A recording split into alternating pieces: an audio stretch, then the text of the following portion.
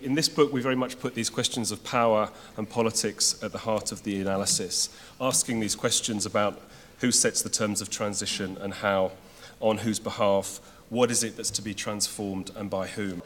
Alone, these four very active banks that I talk about in the chapter in this book, so the Brazilian Development Bank, the Chinese Development Bank, the KfW, and the European Investment Bank, spend 8 times as much as the worldwide financial sector, which means all of venture capital worldwide, private equity, stock market, and corporate.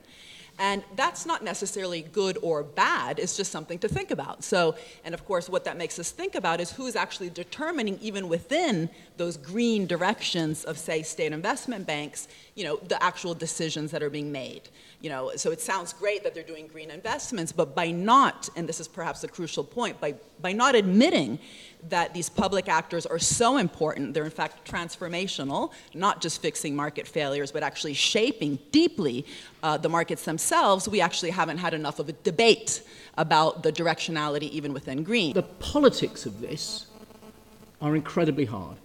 This looks, on climate change, like a very elite form of politics, and there's a reason for that, which is the urgency. We have about 15 years to determine the future course of the climate.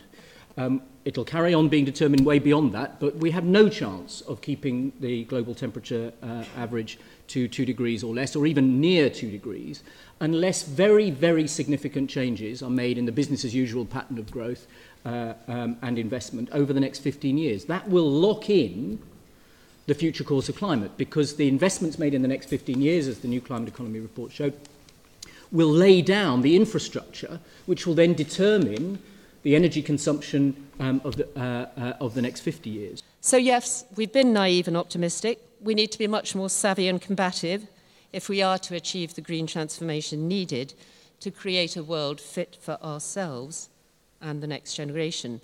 We need to recognise the power of losers to block progress, and we need to be much cleverer in design of policy measures so that they create a larger and larger constituency for progress in that direction. And there's some really wonderful examples from this book that show that.